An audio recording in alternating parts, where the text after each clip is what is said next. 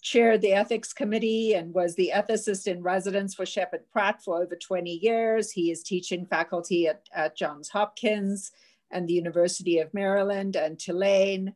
Also a member of the APA Assembly and has served 6 years on the APA Ethics Committee and helped craft an APA position statement in December 2016. I remember when this was all going on. That was the beginning of my tenure in the Assembly. A psychiatrist should not prescribe or administer any intervention to a non-terminally ill person for the purpose of causing death. He has traveled widely speaking on the subject. He wrote a wonderful chapter for my book called Tipping the Scales on medico-legal and ethical challenges in eating disorders with regard to physician-assisted death in the eating disorder population. And he's consulted many times with policymakers in Canada, trying to dissuade them from, changing euthanasia law. So we welcome Dr. Mark Comrade, who I've really had the pleasure of getting to know over the last several years. And I was just telling one of my medical students that Dr. Comrade knows more about this topic than anyone I know of. So welcome, Dr. Comrade. Well, thank you so much, Dr. Westmoreland, and I welcome this opportunity to add a third leg to our stool of collaboration. This is the third time we've done something together. Yes. 3 legs make for a stable stool. So thank you for the opportunity, and opportunity especially to talk to the residents who indeed have a career that's, I think, going to encounter this not just as a theoretical discussion in ethics workshops, but really on the ground of the clinical trenches as these practices become more legalized in more states here in the United States. And inevitably, as I'm going to demonstrate to you based on the data from the living laboratories of other countries, almost inevitably opens the door to our psychiatric patients, kind of as an unintended consequence of parity. So I appreciate this opportunity. I've really been a medical ethicist for several decades, as well as a clinician. And frankly, this is the first topic in ethics that has so aroused my passion, so sent me up the Z-axis, so to speak, that really it's gradually been transforming me from an ethicist into an activist as I go around the world speaking to legislatures, policymakers, and so forth about my concerns. I definitely have a point of view on this, as you will soon see. That I'm quite concerned that these kinds of practices, particularly for psychiatric patients, but really for people in general, are neither good medical ethics nor good public policy. And particularly at this time with the pandemic, where we are all being exposed to death at a level of never before, I think our whole society's attitudes towards death, the acceptability of death, even the desirability of death, is really beginning to change quite rapidly. So it's interesting to now be giving these kinds of talks against the background of this dreadful pandemic. So it was Melville who said, "Woe to him who seeks to please rather than to appall." And I'm afraid that it is my duty today to appall you, or at least to share with you my sense of why I am appalled and why, as I said, this is transforming me from ethicist into a much more engaged activist. So today, first we're going to review the language, which is quite important, as with many of these controversial topics, who owns the language may own the debate, or at least it's used to create evocative, provocative consequences. Then I'm going to review the actual data of what's going on here in the United States, in Canada, and particularly what's happening in Europe, in the Benelux countries, Netherlands and Belgium, where some of the practices that I'm worried about have been going on for nearly 20 years. And then bringing it back to some more specific ethical and clinical reflections about why I'm concerned about this as a clinician and as an ethicist. So it was Camus who said there is but one truly serious philosophical problem, and that is suicide, which is certainly in our domain and our wheelhouse, is our specialty, and certainly is because here we are with the great philosopher Camus showing that really this issue lies at the intersection between philosophy, which ethics is a branch, and psychiatry. But Camus also said, to misname things adds to the world's misery. So let's talk a little bit about naming. It was Humpty Dumpty who famously says in Alice in Wonderland, a word means what I want it to mean, nothing more, nothing less. So there's been a lot of struggle over language and how we should use language to talk about this situation. Certainly, the CDC's definition of suicide is one with which we as psychiatrists are quite familiar, and a common sense definition, and certainly comes from our daily activities in the clinical trenches, that suicide is death caused by self-directed behavior with an intent to die. That's certainly familiar to all of us as an accurate description. However, with recent controversies, organizations like the American Association of Suicidality decided to change the definition of suicide when they say legal physician-assisted deaths should not be considered cases of suicide. And I want to invite you to question that as clinicians who deal with suicide as, in many ways, or suicidal thinking is the bread and butter of what we do in our daily professional lives. Orwell said, if thought can corrupt language, language can corrupt thought. And hence the slogans in his book, 1984, war is peace, freedom is slavery, ignorance is strength. And now many want to add phrases such as providing suicide to some patients as treatment, that euthanasia is palliative care. So let's talk about some definitions and some phrases that are used. There are many phrases that are out there to describe this issue: physician-assisted suicide, voluntary euthanasia, compassionate assistance to die, physician-assisted dying, medical aid in dying, MAID, that's the term preferred in Canada. In Australia, Go Gently Australia. That's kind of like an laxative commercial. Death with dignity, medical murder. Jack Kevorkian, who kind of got this stirred up several decades ago, wanted to coin the term medicide. It never caught on. There's this curious organization called the World Federation of Right to Die Societies that wants to promote the term dignicide, that they're trying to promulgate as a word that we should use for this. So you can see there are many different ways of dressing this up. To me, all of this I would call verbicide. This executive director of this society, the World Federation of Right to Die Society, even recognizes how much we're straining to bend the language.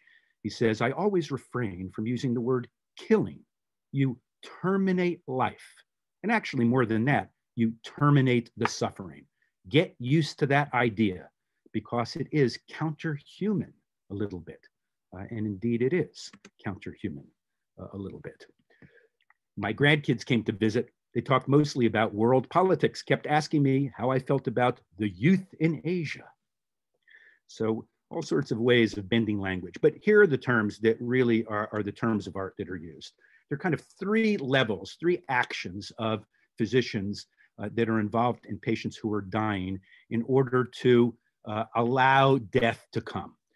In order of increasing moral complexity, the first level is really palliative care. This is really the ethical standard in which we, on certain circumstances, in cases of futility or on advanced directives, we will withdraw life support, life-sustaining measures, but in that place provide state-of-the-art care for comfort. This is not, at this point, an ethically controversial matter. The next term of art is physician-assisted suicide. In this term, which is what we have in some states in the United States, the doctor writes a prescription and provides it to the patient for lethal medication to take at the time and place of their own choosing, with or without witnesses, with or without physicians. Hopefully, it's used, it's sometimes stored away and hopefully not co-opted by the patient's suicidal granddaughter who finds it in the back of the closet because there's no monitoring of these things once they're released. But these are self-administered medications, and we call that physician-assisted suicide. And then the most controversial level of all, but happens to be the practice through most of the world where this is going on, is euthanasia. Euthanasia refers to the doctor being present and giving a lethal injection, just like in a prison execution. The doctor produces death. In the level 1, he or she gets out of the way of the death. Level 2, the doctor provides the chemical gun or the means that the patient uses. In euthanasia, the physician directly causes death by lethal injection. So we're going to primarily focus on these latter 2 terms.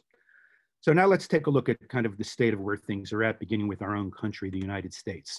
So currently, including your own state, these are the states that have some form of law that permits physician-assisted suicide. This is not euthanasia. There are no euthanasias laws available in the United States yet. And all of these laws have in common that it's strictly for patients at the end of life, typically defined as somewhere between 6 and 12 months prognosis to live. Now, some important things to also know: it's not been easy to pass these laws.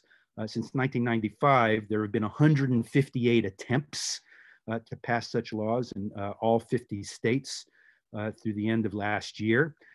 There are some states like New York where there have been up to 11 tries to pass such a law. And there are even those states shown on the right that have gone so far as to ban that there should be such a law, to kind of inoculate themselves against such laws, saying that we will not allow a law that says we will not permit a bill for assisted suicide in our state.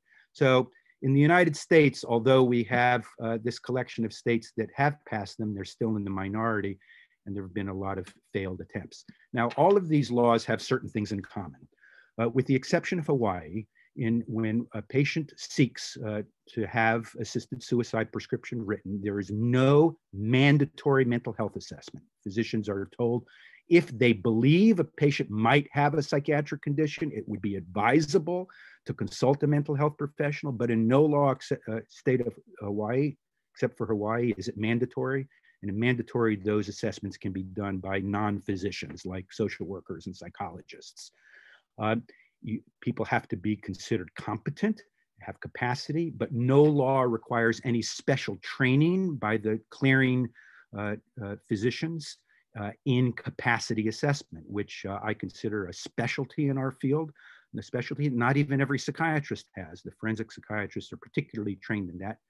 But any physician can be part of this screening process. Doesn't have to be anybody with training for capacity assessment. Any physician can act as a second opinion. Most of them need a second opinion, even, you know, your partner in your same practice. So it doesn't have to be independent. There are no requirements in any of these laws that a patient have any attempt whatsoever at palliative care. No witnesses are required to verify that there wasn't coercion involved or conflict of interest. There is no workup or evaluation, no standards, no requirement that anybody ascertain that there's not coercion involved in, you know, asking grandma to move it along. So no statutory definitions of where you draw the line between encouragement and coercion. The physicians who are involved in screening patients for eligibility, there's no minimum length of time that a doctor-patient relationship is necessary to have that happen. And so if one doctor says no, you can keep shopping around for a doctor who will say yes. And patients still, as the ethical standard, have a right to refuse treatment. What does that mean? That means that a person can have a treatable illness and refuse treatment, thus converting a treatable illness into a terminal illness, stopping dialysis, refusing chemotherapy, you know, all the standard ways that we now ethically accept that patients can refuse treatment. So if you have to be terminally ill, you can actually create a terminal illness by refusing treatment, and the law does not prohibit that, nor sanction doctors that may take advantage of that situation. And once the lethal medications are dispensed, we have no formal system in any of the states so far for tracking what happens to those medications. So here in Oregon, you can see they have had, they were the first in the United States back in 1997 to legalize assisted suicide. You can see the total number of prescriptions that were written and the total number that were used, and those are not identical. And as a matter of fact, about a quarter of the prescriptions that were written were never used. So as of 2019, we have these statistics. About 10% of people were under age 55. 6 people took the medications and failed to die. In one case, it took up to 4 days for the lethal cocktail to work. And because the law doesn't require them, in the vast majority of cases, no physician was present to these final proceedings. So what happens to all of these unused medications? Where do they go? We have absolutely no idea. As far as we know, they're still in people's closets. In one case, the pills sat around for over 4 years before they were finally used. So patients are always assessed as to what are some of the reasons that you want this. And if you look at the top reasons in the 2 states that have had this the longest, Oregon and Washington, the top reasons are people who fear losing autonomy. They're worried that they're going to be unable to engage in activities. They're worried about losing their dignity, being burdened to their families. You see that the very small minority are actually asking for this because of current pain. The reasons are typically reasons that are in our wheelhouse as psychiatrists: anxiety, fear, apprehension about the future, and yet, there is, as I said, no requirement to work with a mental health professional to deal with those fears. It was Michel Montaigne who famously said, "He who fears he shall suffer already suffers what he fears." So because there's no requirement, looking here at Oregon, in the first couple of years that this was legal, they were quite anxious to involve psychiatrists to make sure there was capacity maybe to deal with people's fears. About 1/3 of patients got referred to a psychiatrist, but you see how that dwindled off to negligible levels in subsequent years involving psychiatrists.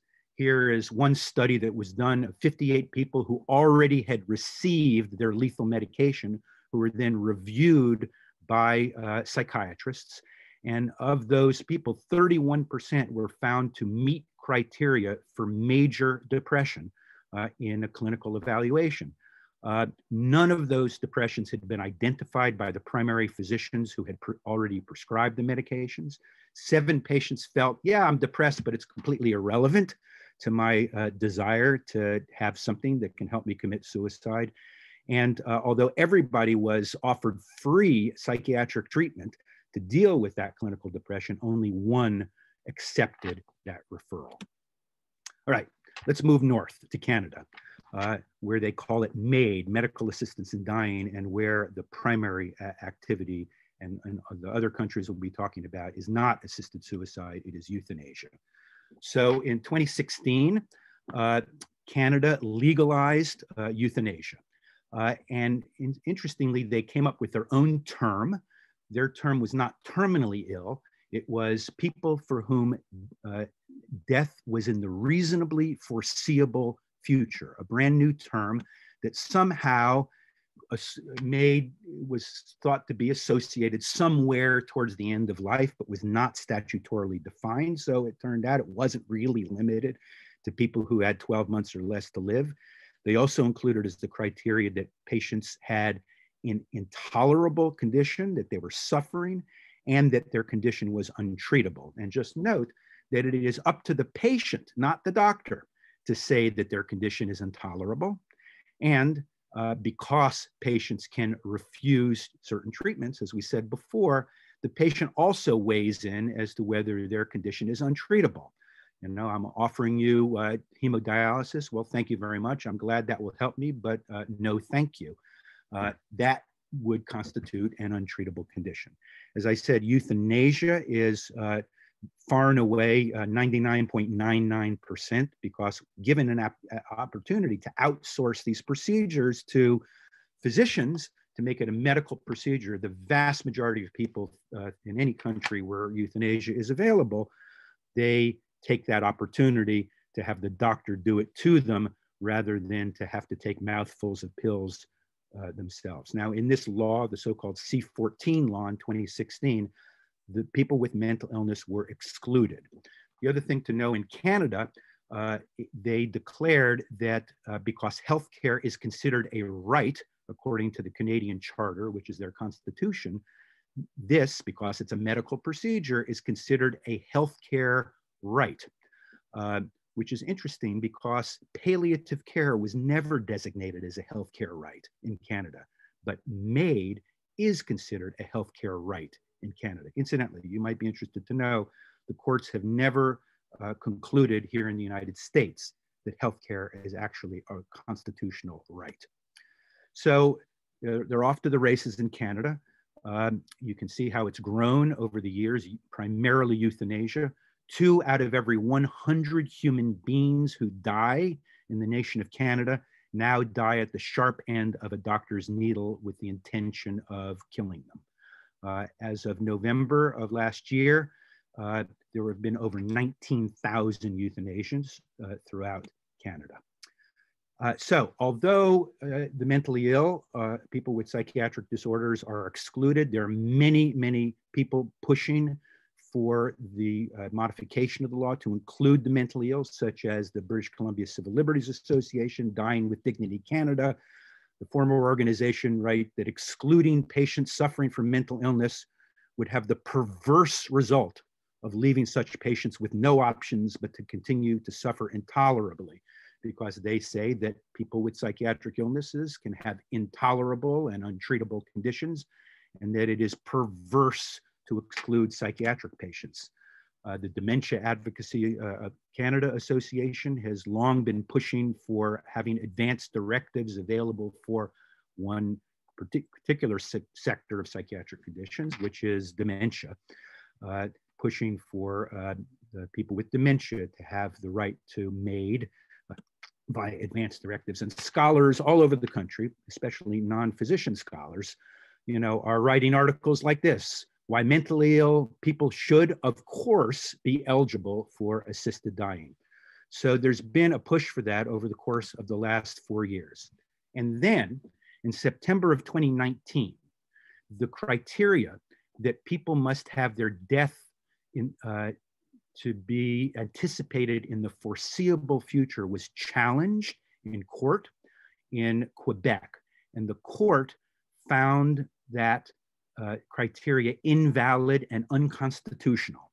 And ultimately, that court finding led to a reconsideration on the national level. And that is going on right now in Canada, where they are currently debating. It was introduced in February, put on pause, now back again since October, the so-called C7 bill. The C7 bill is seeking to extend the criteria in Canada. How? Well, first of all, based on that court case in Quebec, they're saying they're wanting to eliminate natural death in the foreseeable future as a criterion, so that a person does not have to necessarily be at the end of life.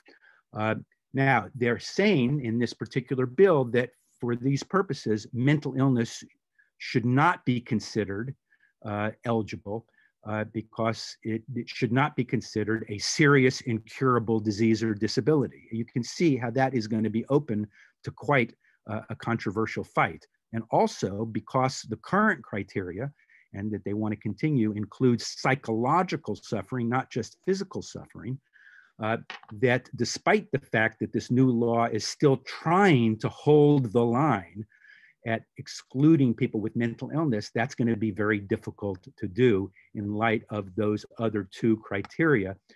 Once you you eliminate the barrier of end of life as an exclusion criterion.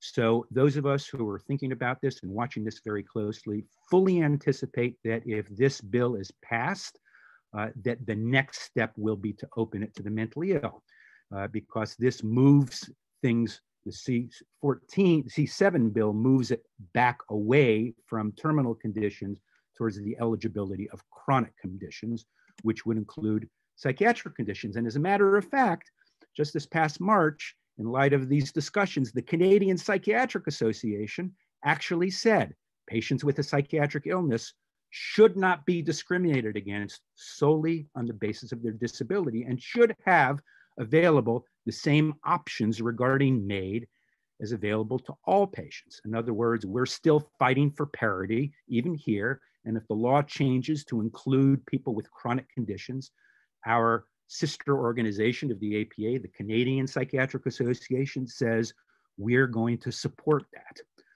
In fact, if you do this, polls are always fraught with problems.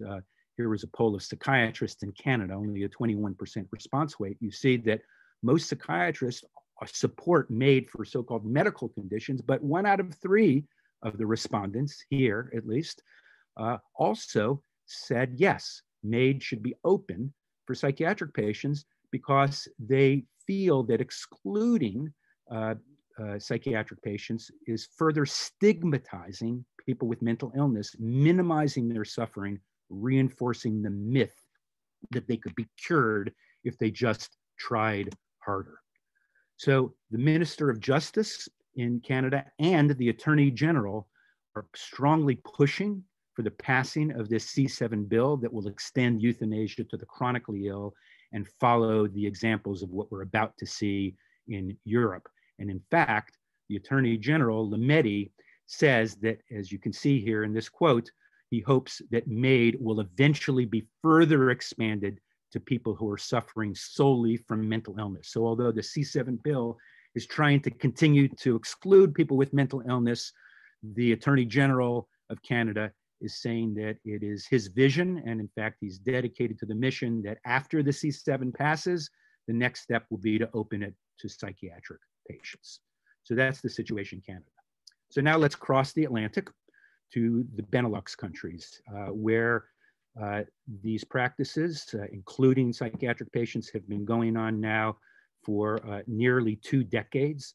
So these are living laboratories in which we can see what happens when these practices have a while to run, and what happens as perhaps a bellwether of what's to come as Canada approaches that, and as many of us believe, eventually the United States as well. So in these 2 countries, in 2002, and Luxembourg as well, they got out of the conversation. They dispensed with the whole distinction between terminal and non-terminal and death in the foreseeable future and so forth. So they effaced the difference between that. They also effaced the difference between physical and mental suffering. They were the first to do so, saying that suffering is suffering is suffering, and whether it's physical or mental, and certainly that's something that we as psychiatrists could subscribe to and are familiar with.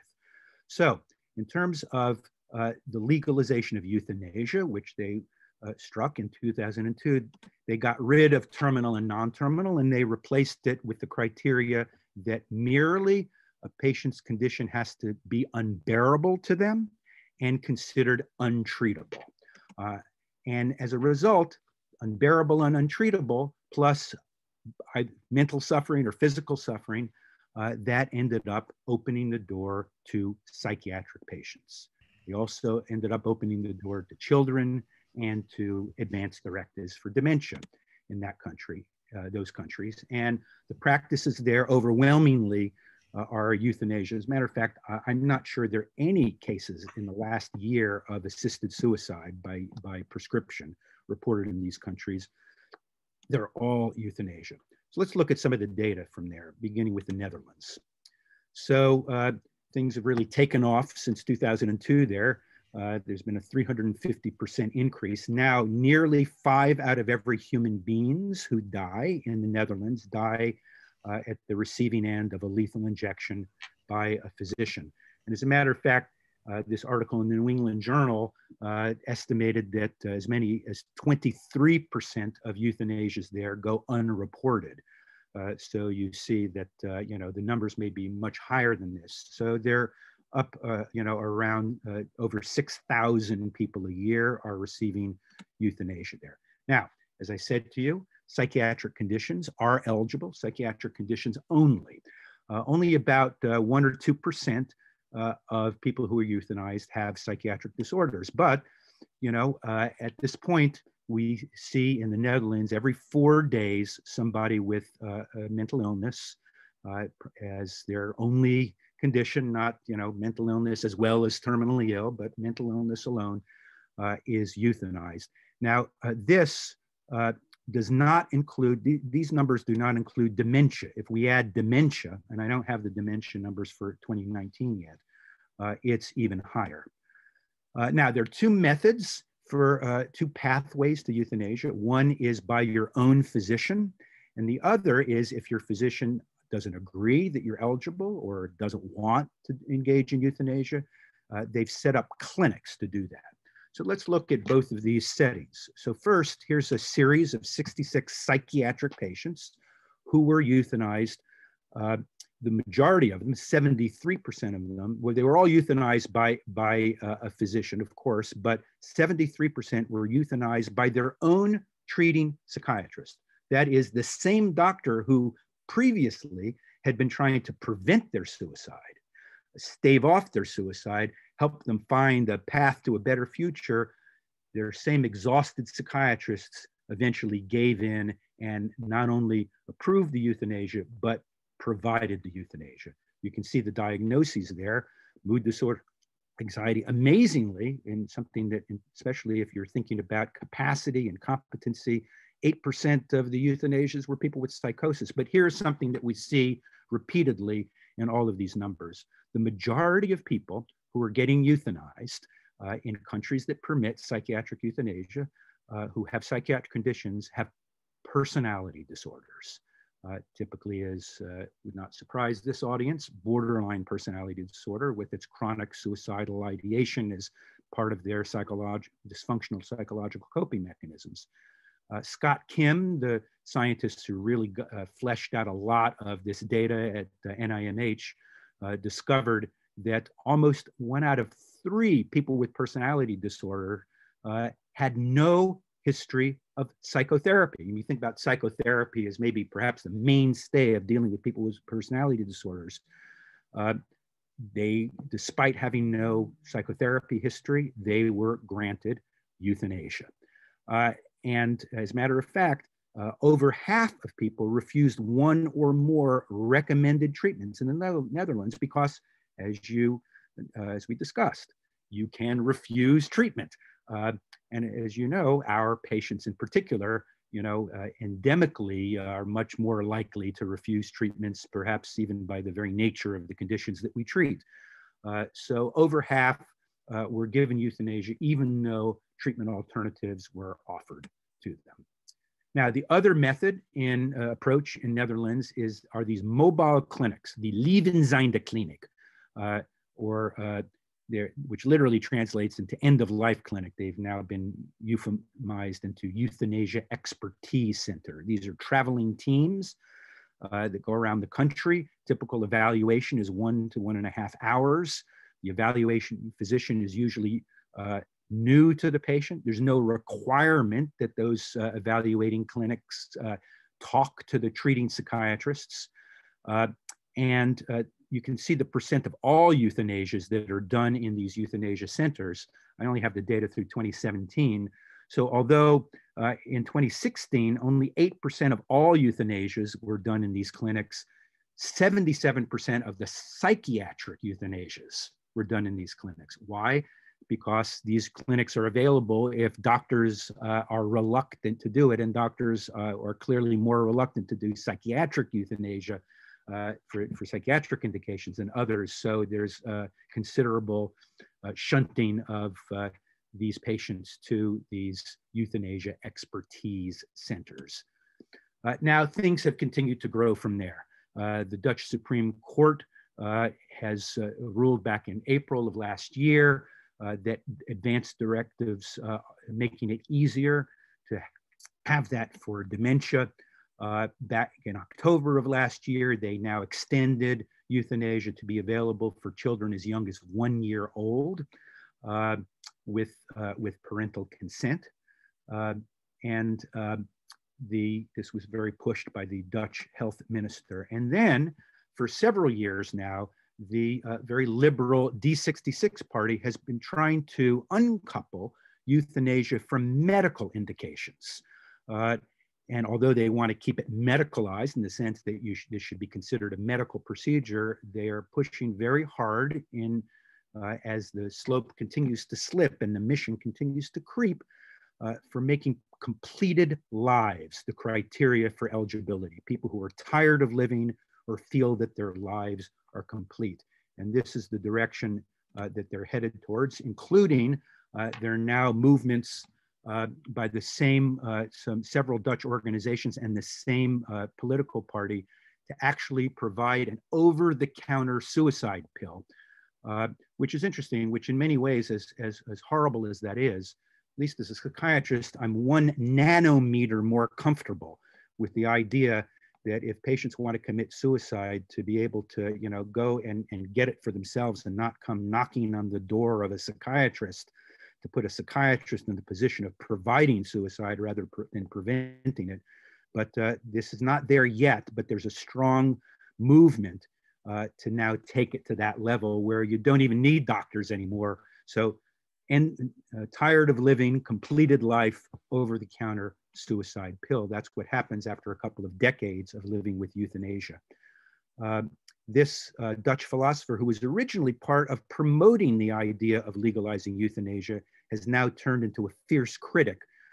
He recently reviewed a lot of the cases, and he said he's seen about 60 cases in which the patient, prior to having a fatal disease, was already having suicidal thoughts and suicidal wishes due to psychiatric disorders that had never actually been examined or treated. And they had refused, when they got a fatal disease, they took that as an opportunity to fulfill their suicidal wish by refusing life-saving and life-prolonging treatment and opting for euthanasia that was then completed. All right, now let's move a little south to Belgium, which has struck similar laws. And actually, just in 2016, they took away any lower age limit for children, but they also allow psychiatric euthanasia. And you can see what's been happening there. They've had a 1,000% increase over the course of the last 18 years. Now in the Flanders region, 6% of deaths in the Flanders region occur strictly by euthanasia, and about 2% of all Belgian deaths. And again, in the New England Journal reported, at least back in 2015, as many as 40% they believed were unreported, the data they looked at. Regarding psychiatric cases, here's what's been happening there. Also, you know, on the average, about, you know, 1 psychiatric euthanasia every 5 to 7 days. Interestingly, the majority of them are female. We can talk about that.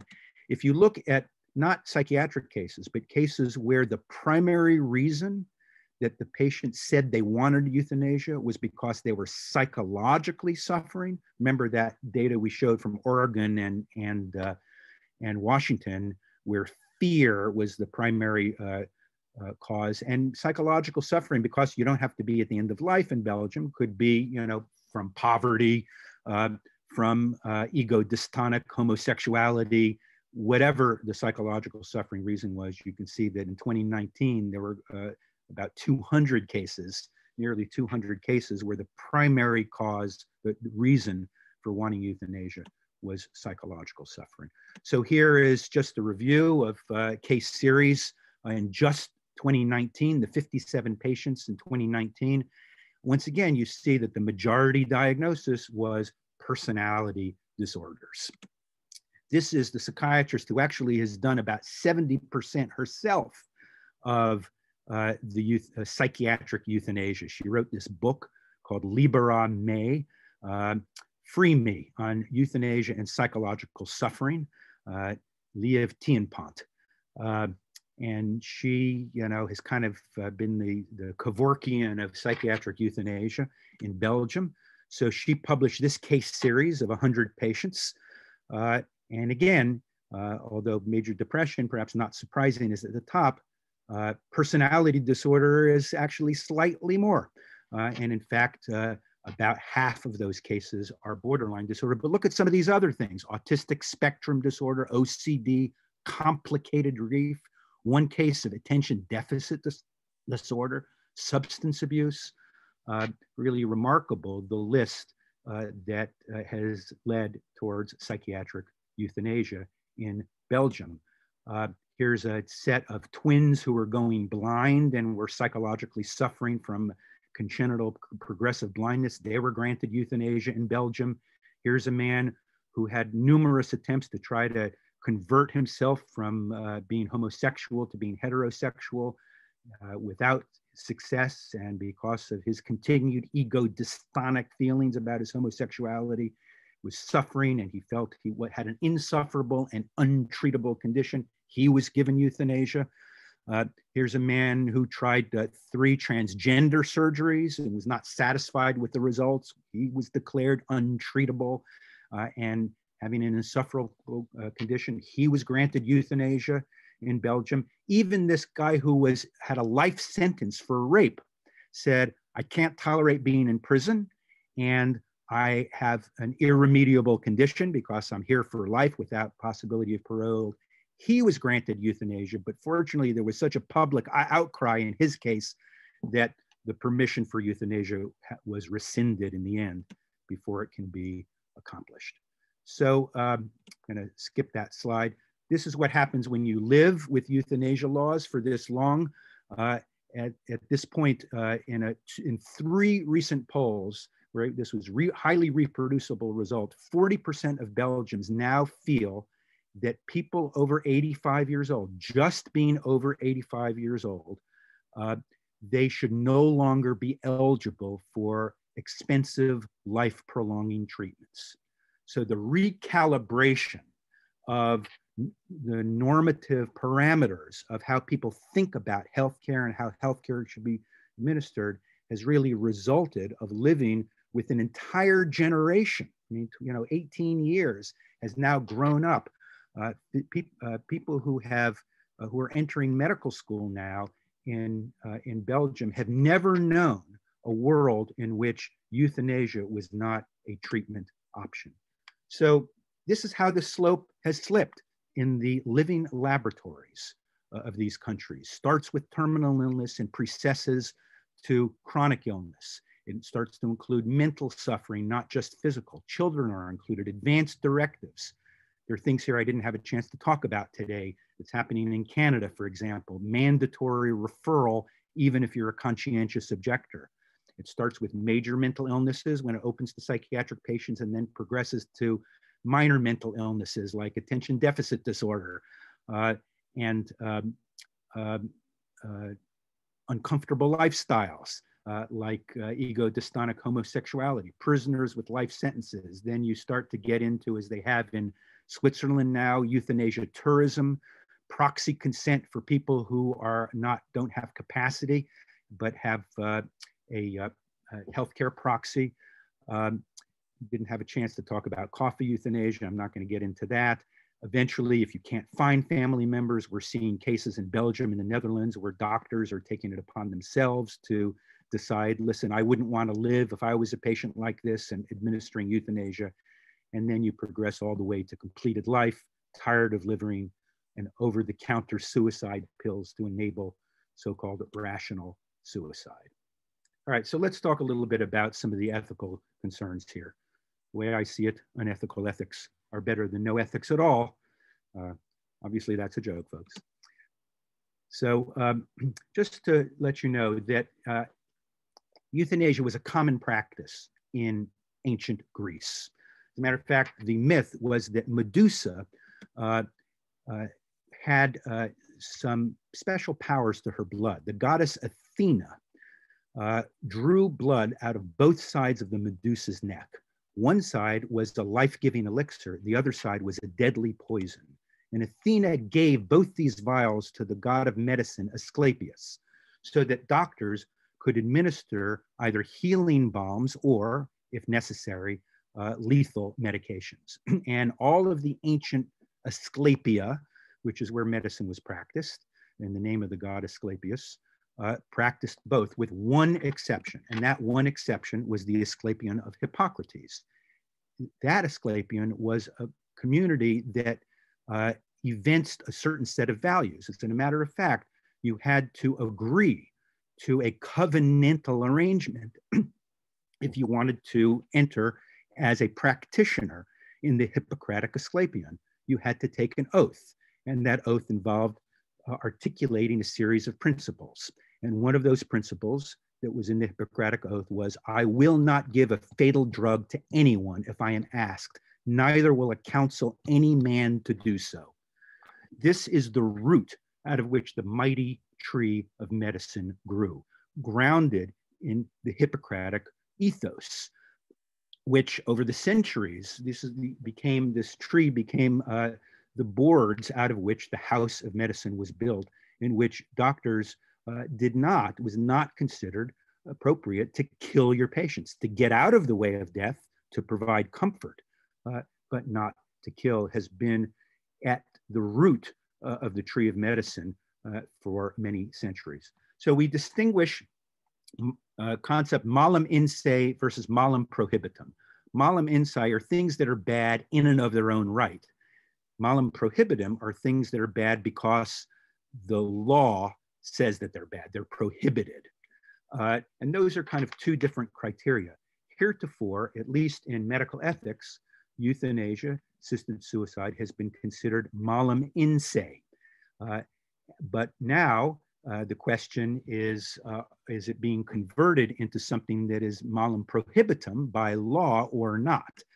I just want to remind you that law and ethics are not the same. You know, the Holocaust was legal, so hiding Jews was criminalized. Slavery was legal, freeing slaves was criminalized, segregation was legal, protesting racism was criminalized.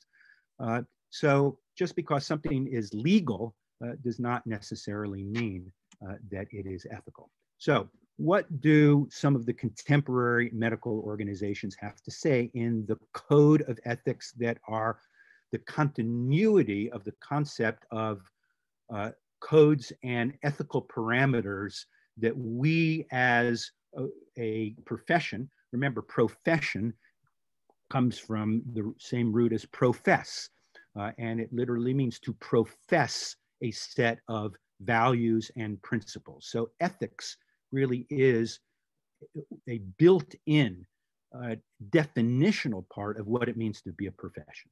So the American Medical Association, for example, has determined that assisted suicide and euthanasia is fundamentally incompatible with the physician's role as a healer.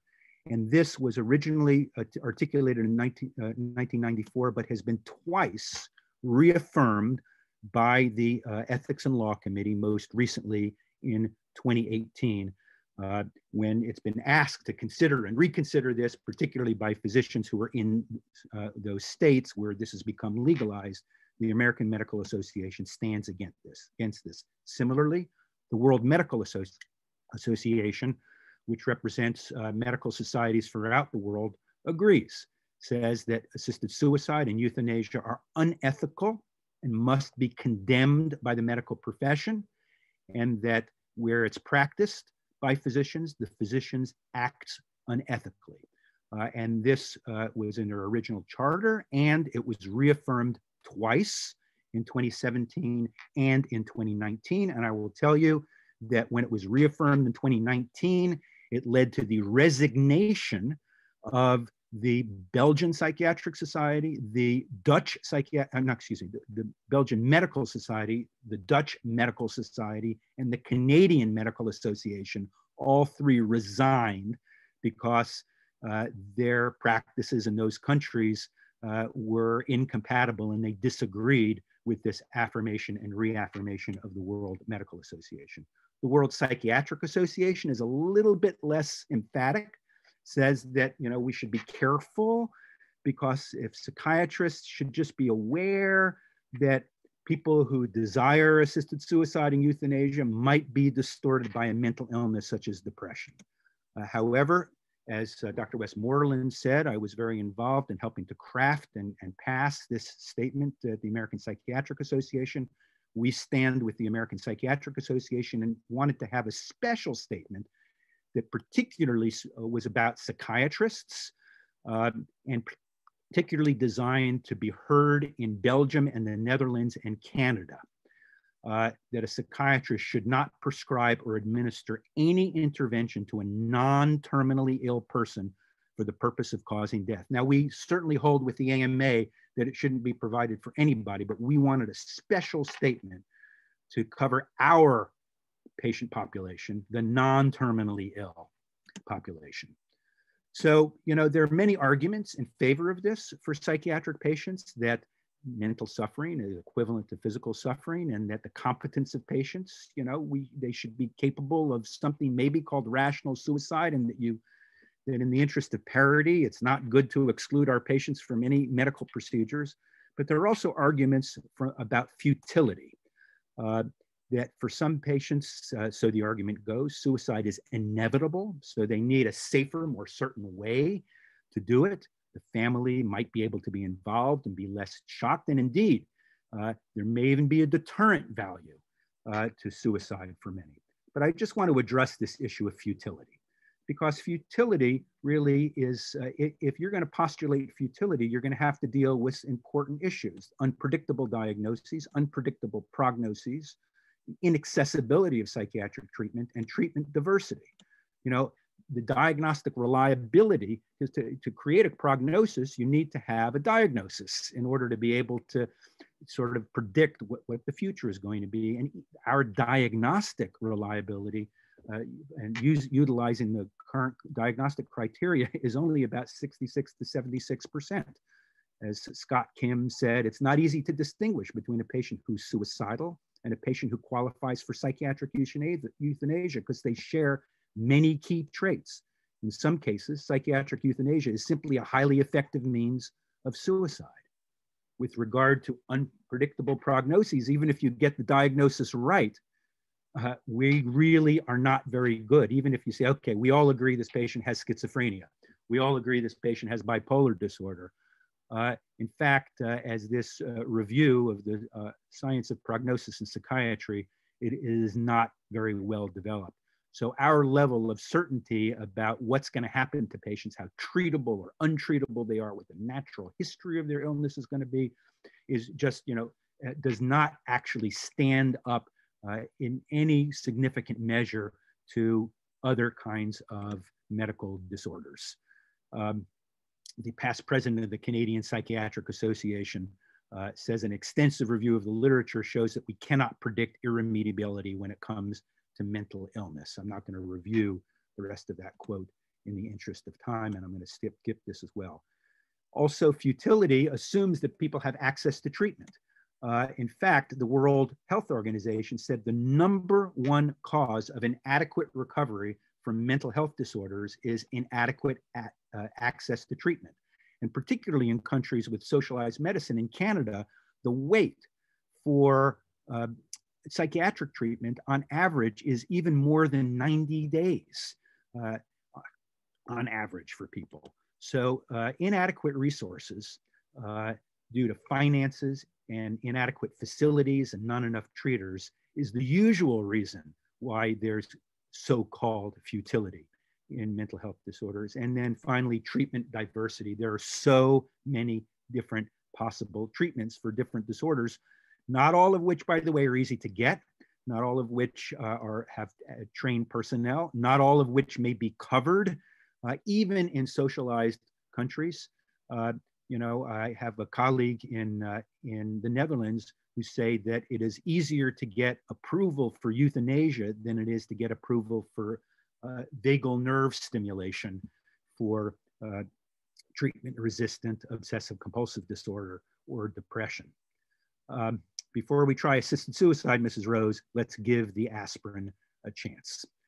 I'm going to skip this point and just make the point that this idea that, you know, it is in the interest of embracing autonomy that these methods are promulgated, of allowing people to, you know, determine how they're going to die. But I want to point out that in all the jurisdictions, it's a kind of pseudo-autonomy, because at the end of the day, it is not the patient who decides whether their condition is acceptably unbearable.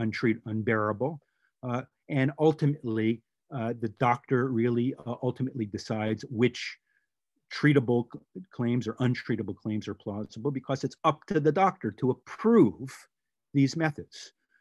As the most solemn and consequential intervention a physician can be asked to make, the decision to kill is oddly contingent on a single mercurial human conscience. And that is not the conscience of the physician, of the patient, it's the conscience of the physician. And of course, we in psychiatry understand the phenomenon of countertransference and projective identification, and the way in which a patient's hopelessness can infect the treater, and that the treater can be unconsciously recruited into a sense of futility, hopelessness, and exhaustion that is really more about the patient and also more about protecting the physician from their own anxieties in the face of death, exhaustion, and hopelessness, and as Glenn Gabbard reminds us. So what this does is this also, by medicalizing this, we create a line between what's acceptable suicide for some and unacceptable suicide for others. And by medicalizing this and say, okay, well, doctors are able, we're going to put it in the hands of physicians to decide this suicide is acceptable, but this other suicide isn't acceptable. Taking it out of the hands of the patient, making it a medical procedure, actually removes what I think we all understand to be one of the deterrents to suicide. That the taboo, the unacceptability of suicide is actually something that is a very significant suicide prevention aspect. So I want to submit to you that psychiatric euthanasia in general, but particularly with psychiatric patients and asking psychiatrists to do it, is an inversion of the fundamental ethos of what it means to be a psychiatrist, who we are and what we do. We are the professionals who prevent suicide, not provide it. This is our core and fundamental mission. Our intention therapeutically is to ameliorate as much suffering as we can, to shore up coping mechanisms for demoralization, discouragement, to help people with their fear, to understand the context of suffering. We help patients try to beat a path, to create a path and accompany them in compassion. Remember, compassion means to suffer with, to accompany them on a path to a better future. In fact, we even have the skill set in psychiatry to help make meaning out of suffering that cannot be resolved, because we have the skills for deeply listening and accompanying people in the journey of suffering, offering our presence and hope, mobilizing support systems. To do otherwise is an inversion. The psychiatrist's therapeutic role is to be a container of anguish, despairing, and hopeless emotions of a demoralized or depressed patients. And by the way, I would say independent of whatever the quote diagnosis is. We have that skill set with whatever diagnosis or no diagnosis you have. As such, he or she waits for an opportunity to instill hope and encouragement back into such a person. As Elie Wiesel said, despair is the question, hope is the answer, and hope is the one medicine that we as psychiatrists are particularly adept at delivering by ear. Through this, what Paul Farmer at Harvard calls accompaniment. I will keep you company and share your fate for a while, and not just a little while. And there are many actually evidence-based treatments that we have for people, especially at the end of life. I list two here for which it's considerable literature, so-called dignity therapy, meaning-centered therapy, a whole host of other things that are familiar to people often working in palliative care settings. Just as the Pope should not perform abortions and the Dalai Lama should not take up arms, a psychiatrist should not counsel or abet suicide, for in doing so, we have misunderstood and betrayed our vocation and profession. Validation of suicide or assisted suicide by psychiatrists is therapeutic and professional hypocrisy. My own mentor, Paul McHugh, back when I was a resident at Hopkins, wrote about the Kevorkian phenomenon back in the 70s, where he wrote, patients are seduced by isolating them, sustaining their despair, revoking alternatives, stressing examples of others choosing to die, and sweetening the deadly poison by speaking of death with dignity. If even psychiatrists succumb to this complicity with death, what can be expected of the lay public? So I leave you finally with the words of Winston Churchill to encourage you in your accompaniment, in your journeys of compassion with your patients, and for you to deliver the medicine of hope by ear to all of your patients, which is never give up, never give up, never, never, never. Thank you very much. Thank you, Dr. Comrade. I know we're running a little over time here, but Dr. Comrade, would you mind answering one or two questions here? Sure, and I'd be glad to. I certainly set aside a little bit of extra time just in case. And by the way, if you would like to be on an email list of people that are interested in assisted suicide and euthanasia in general, but especially involving psychiatric patients, news stories, developments, sometimes peer-reviewed papers, just email me at this address, and I'll be glad to include you on my curated mailing list. So happy to take questions. Dr. Conrad, thank you so much for speaking to us. This is a really, really great presentation. So hypothetical question. So a lot of what you've said is a lot of times we don't know if they have mental illness. When they do have mental illness, sometimes they haven't gotten treatment. We don't know exactly which mental illness they've had. So just hypothetically, if we were in a situation, let's say, and I know this isn't impossible, but where we know exactly what they have, they've gotten all the treatments, and we know for sure that their condition is non-modifiable. We have a crystal ball and we know that. Would you still be against assisted suicide, or would that be a situation in which you would not be against? Okay, let me answer that question in two ways. It's a very good question. First, I think it's a straw man. It is interesting, as I travel the country, as I travel the world, to meet with colleagues, and I asked them the question, have you ever seen such a case? And I've been doing this for 4 years now. In my own career of 30 years, and in the career of colleagues all over the world, I have yet to meet a colleague who says, I've seen such a case.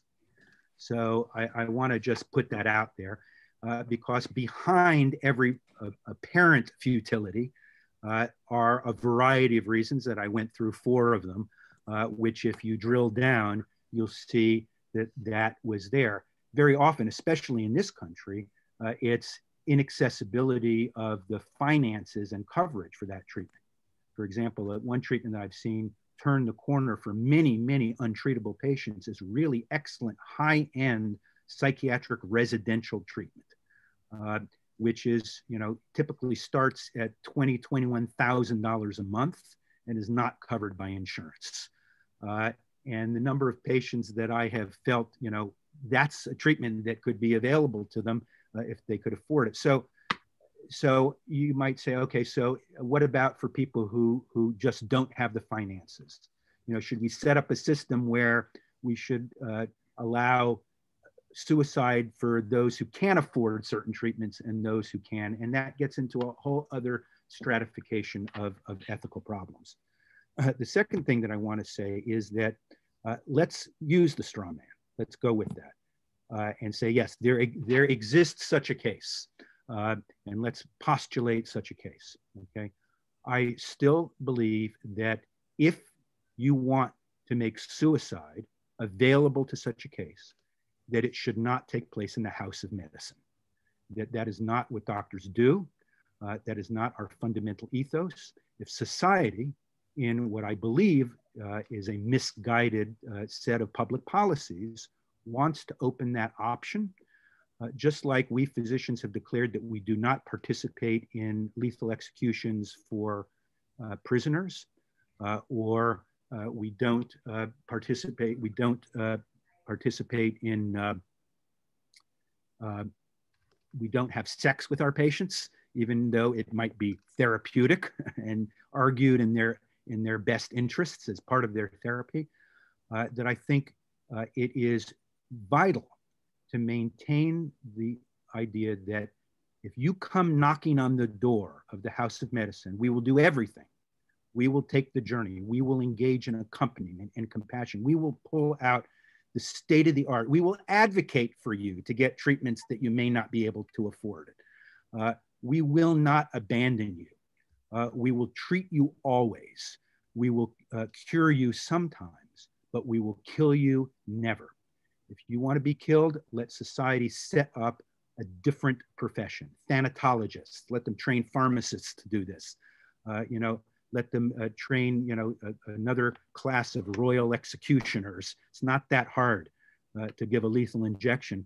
And let's set up the clinics in the Department of Philosophy, in the Department of Public Policy, in the Department of the Law School, where the most fierce advocates for deploying autonomy as the argument for promulgating these public policies tend to hang out. It's usually not the people who have to be at the giving end of those needles that tend to be the fierce advocates for this. It's those who say that we physicians, you guys should be doing this. So if you could show me such a case and you want to create a society that allows such cases to have it done, I say do it down the street in the law school. Thank you. That's a good answer. Hello. So this is Dr. Rivera. Can you hear me? Yes, indeed. Hi, Dr. Rivera. So I practice geriatric psychiatry. So my bane of my existence is dementia, which in this state and day and age is still a terminal illness in my respect, with regards to not just terminal from a medical standpoint, but truly from a financial standpoint. And if we're faced with patients who are not going to get better, going to get progressively worse, and will commit essentially financial suicide by continuing living, how do you think our role would be in guiding the patient to a better answer than what we can give from a medical standpoint? Well, I think we have to also be careful to overstep our charge. Mm-hmm. Though I think that as a profession, we ought to be involved in the halls of Congress and so forth in advocating for better funding, better healthcare, perhaps those who advocate for universal healthcare, better elder care, hospice, palliative care, and so forth. Certainly, as a profession, we need to do that. But with regard to our individual patients, I think that we can certainly try to refer them to resources, social workers, public agencies, try to get them prescription medication cards and samples and so forth to deal with ways in which there are financial shortfalls. Okay, there is only so much that we can do, but I think that we are at our ethical peril if we say, okay, the alternative is if you don't want to bankrupt yourself, okay, you can come to me and I will kill you, okay? And I think that's different than if a patient says, I don't want to bankrupt myself or bankrupt my family member, so I would like to refuse certain treatments because those treatments will bankrupt me. Or will give me side effects that I don't want. I want to step away from treatments that you have to offer. All right, well, fair enough. Maybe I'm not going to go chasing after them, although that's an interesting question, which I don't want to divert to at the moment, because we do involuntary treatment in psychiatry. Of all the different physicians, we're actually the most likely to override our patient's refusal, which, again, that's a whole separate question. But I think that to step out of the way and to say, okay, I will give you comfort care. You know, I'm not going to, give you expensive treatments. You know, we'll allow this to take its course, to provide you as best we can to step out of the way of death. That's something that physicians have been doing and have been doing nobly for millennia. But what we have not done is to say, okay, I will go one step further. I will actually deliberately, actively terminate your life, not allowing your disease to take its course, or not giving things to slow down the course of your disease, but I will actually kill you. That is the point that we are at in these contemporary societies, whether it's by injection or, okay, well, I'll give you a chemical gun and you can go and kill yourself. And particularly, I think we in psychiatry have a special role and special expertise to say, wait a minute, we have some skill sets here where we've got some alternative ways of thinking, some alternative ways of helping you think and feel and behave. And I think that's really important for us to contribute to the conversation. And one of the reasons why I, as a psychiatrist, have felt it important that I step up in this more assertive, more activist posture. Because my profession, as I profess as a psychiatrist, is I want myself and all of you to be able to contribute to this conversation and to say, hey, wait a minute, don't bypass us. Don't say psychiatry or mental health shouldn't be part of this conversation, shouldn't be a necessary step in these evaluations. We have something to contribute. And what we have to contribute is not just saying, oh, this person is competent or not competent. We have to contribute, as I say, independent of whether there's a diagnosis or not, our skill sets to help people find a different path to a sustainable, more sufferable future. But don't you think that's playing both sides of the street? If we do not, as physicians, want to involve ourselves in the assisted death of somebody, but yet we want to have our piece of the pie in saying what we believe is right. I truly believe that, ethically, a physician should not be involved in euthanasia directly, but that I have to accept, and I don't have any say in getting in the way of that. That's a societal decision.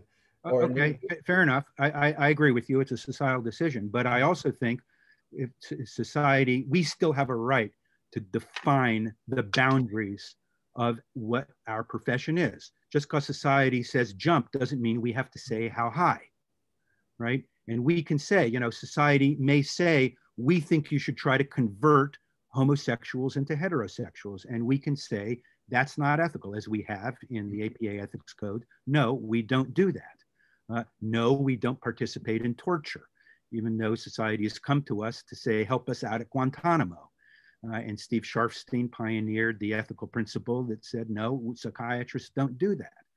So yeah, society can decide whatever it wants, but just because society decides doesn't mean we have to participate. I hope that you all invite me back for my companion lecture to this, my companion lecture, which is called Vulnerable Ethics, the Role of Leading Psychiatrists in the Eugenics and Forced Sterilization Movement in the US and the Nazi Holocaust, and the so-called T4 program, where society recruited us into its rapidly changing ethical mores and decided that it was virtuous, that it was a moral pioneering project to engage in a eugenics agenda, to force sterilization, especially on psychiatric patients in this country, which then went over to Nazi Germany and became euthanasia for those poor psychiatric patients in Nazi Germany, of which psychiatrists were the craftsmen and the executioners of the entire program. We lost our ethical moorings because society said jump and we said how high. And I think it's really, really important to review that history, to realize how vulnerable our ethics are in societies, and that we as citizens, sometimes also ourselves, can become besotted with these ethical moray changes. and lose our own ethical moorings and be swept down the river, so that, you know, later on we say, oh my gosh, what were we thinking? So I think we have the right and the duty to say, yes, I hear what you guys decided, but don't come to us for that. Good point, good point. And that's why I struggle with this duality that we have with our compulsion to say we're against it, but yet we need to have a psychiatric evaluation to see if this body's competent for the sole purpose of assisted suicide. Yeah, I actually have published again about that, and I have said, I think that if a psychiatrist is going to be involved in an evaluation, our purpose should not be to sign off on suicide. Our purpose should be to try and recruit the patient into treatment, into therapy, into giving us a chance at accompaniment, not to just rubber stamp and say, I've ruled out depression, I've ruled out schizophrenia, I've ruled in competency, they're good to go. I've written that I think that that is an unethical intention and an unethical action, that if we're going to participate, it should be to try to have an opportunity to do our thing for these patients. Thank you very much. Looking forward to your next Grand Round. If you invite me back, I'll look forward to giving you that historical backdrop. Thank you. Anybody else? I'm still here for a little while if anybody else wants to ask anything. Have we come to a natural conclusion here? Well, here's the question. So it tags on to my first. Take another swing at it. Okay. If we are ethically bound to discuss all alternatives to treatment, including no treatment, right? Yeah. What is your position of that if we had a system that didn't involve the medical profession?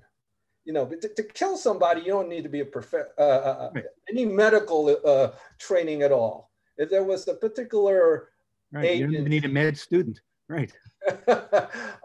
Yeah, you can go to a butcher or a hunter. But if there was a system there, would you struggle with ethical concerns I am referring you because of your major neurocognitive disorder to this company, this disposal company. You know, I'm pushing the boundaries there because that's one of the possible treatments for you that I may or may not ethically agree with, but that's out of informed consent I have to present to you. Right.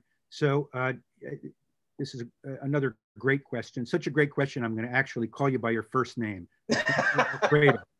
Oh no, you're going to remember me now. You bet. You bet. And I hope you sign up for my list. Okay. So this is a very important question because this is exactly what's happening in Canada. I made a side reference to this in the talk. I didn't have time to get into this, but in Canada, particularly in the province of Ontario, it was declared that it is neither legal nor ethical to be a conscientious objector. Now, what do I mean by conscientious objector? What the court and also the Board of Physicians determined is not that you must give euthanasia, but people who are conscientious objectors say, I do not want to be part of the chain of referral. They say, you know, those people who gave up the Jews hiding in basements to the Nazis were part of the chain of culpability of the Holocaust. You know, just by pointing to the window and said, there's one in there, you're part of the chain of culpability. So they're saying, if I am required to tell a patient euthanasia is an option here, or if I'm required to say to a patient, I don't do euthanasia or discuss that with patients, but here I'm referring you to a doctor who will, then that person says, I am part of the chain of culpability. And I want to be able, as a conscientious objector, to not only not give euthanasia, but not even discuss euthanasia with the patient, I want, and as a matter of fact, the people who are conscientious objector have adopted the moniker Hippocratic physicians in Canada. I want to be a Hippocratic physician, you know, referencing that part of the Hippocratic oath that has suffused the tree, as I used that metaphor before. So, and the courts have said, not only is that illegal, but you might jeopardize your medical license for that reason. So what these people, realizing that euthanasia is out of the bag, have been trying to push to set up something like the Levenseinde clinic, like they have in the Netherlands, to say, okay, look, patients can find their own way to the places that do this.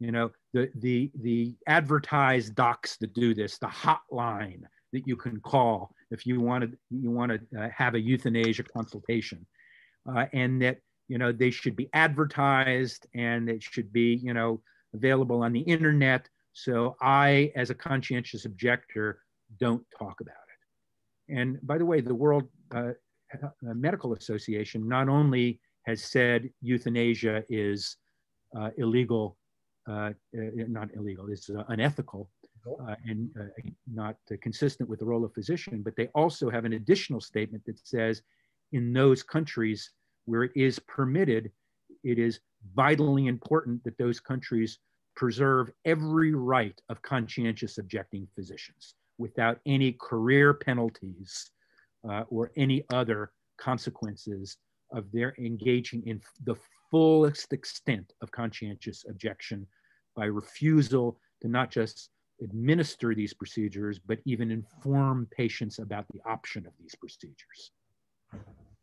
So they're trying to protect, you know, those Canadian physicians who are up in arms about this. So that's why I would be a very strong conscientious objector to this. So I wouldn't even tell a patient about the disposal service, right? And I would hope that any patient who is considering the disposal service comes knocking on my door. And when they knock on my door, they need to be prepared for me to do my psychiatrist thing. In fact, you know, it's very fashionable to talk about doctors' duties to their patients, right? It's not very fashionable in medical ethics, unfortunately, to look at the converse. What are the patient's duties to their doctors, right? Okay. And so, and I think that one ethical duty of a patient is to not put the doctor in the position of being asked to kill them.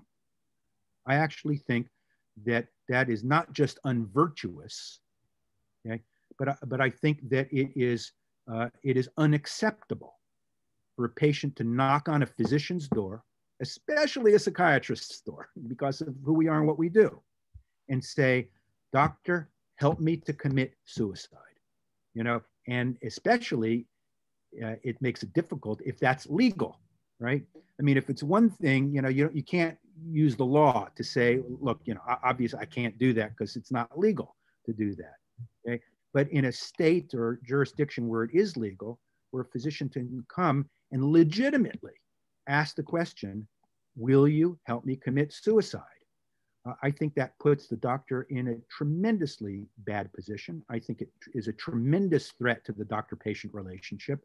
I think it creates a tremendous conflict of interest for the physician, and it's wrong. It's wrong for a patient to do that. Of course, patients will.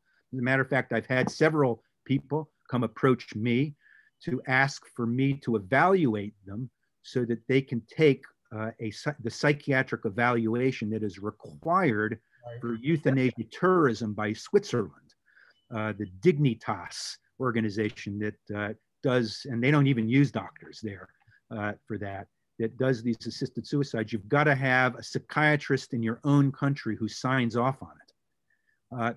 So I have refused to do those. And I've said to people, look, if you want to talk to me about continued treatment, that I'm willing to talk about, okay? But I'm not going to be writing any report so that you're able to go get assisted suicide. Yeah. Yeah. All right. Well, thank you. All right. I know there's so much more we could talk about. I know. appreciate you indulging my passion on this for some extra time. And